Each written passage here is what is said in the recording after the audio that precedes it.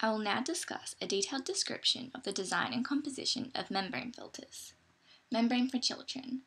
Membrane filtration is a rapidly expanding field in water treatment. There are many different types of filters available in a wide range of pore sizes and configurations.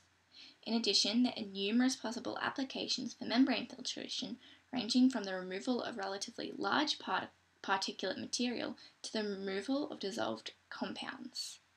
Membrane filtration uses in water treatment. Desalination of water to produce potable water remains the primary use of membrane filtration. Filtration of surface or groundwater under the direct influence of surface water.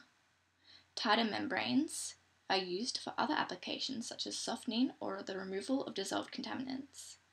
And the process is used as a pre-treatment step in water treatment. There are many different types of membrane filters. These range from micro-filtration, which is 0.05 to 1 micron, which is 1 millionth of a meter.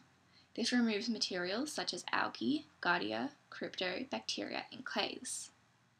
Then there's ultrafiltration, which is 0.005 to 0.5 microns. All substances removed by microfiltration, plus the removal of humic acids and some viruses. Nanofiltration's pore size ranges from 0.0005 to 0.01 microns across.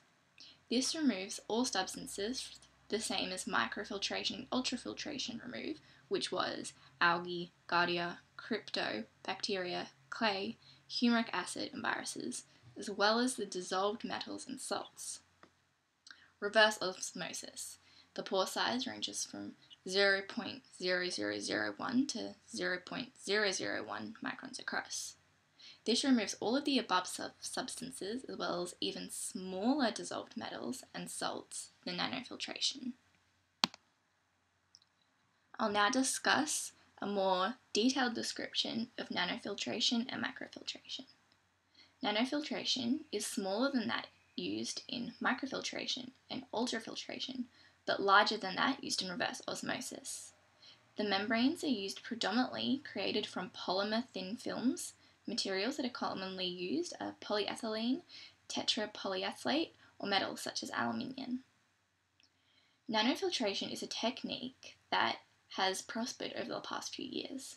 Today, nanofiltration is mainly applied in drinking water purification process steps such as water softening, decoloring, and micropollutant material.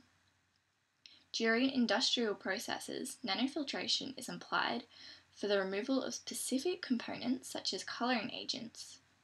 The nanofiltration membrane allows the diffusion of certain ionic solutes, such as sodium and chloride, predominantly monovalent ions, as well as water. Microfiltration. It is commonly used in conjunction with various other separation processes such as ultrafiltration and reverse osmosis to provide a product stream which is free of undesired contaminants. More macroscopic atomic or ionic materials such as water, monovalent species such as sodium and chloride ions, dissolved natural organic matter, and small colloids and viruses will still be able to pass through the filter. Industries which use microfiltration are water treatment plants, sterilisation, which is another crucial application of microfiltration membranes. This is within the cold sterilization of beverages and pharmaceuticals. Historically, heat was used to sterilise refreshments such as juice and wine and beer in particular, but however, a palatable loss in flavour was clearly evident upon the heating. Similarly, pharmaceuticals have been shown to lose their effectiveness upon the addition of heat. And dairy processing. The microfiltration membranes aid in the removal of bacteria and the associated spores from milk by rejecting the harmful species from passing through. This is also a precursor for pasteurization, allowing for an extended shelf life of the product. Most membrane filters are composed of polypropylene, polyvinyl chloride, polycarbonate, polyester, polysulfone, and polytetrafluoroethylene. There are two main types of membrane filters. one that has a sheet of porous material folded around a central rigged porous core. The particles are trapped on the outside while the clean water flows through. This forms a cartridge which can be placed in a suitable housing, mounted, or in a water pipe. The other one is a porous material formed into hollow capillaries. Particles are trapped on the outside while clean water flows through. Large numbers of capillaries are bundled together to form a filtering unit with a large surface area.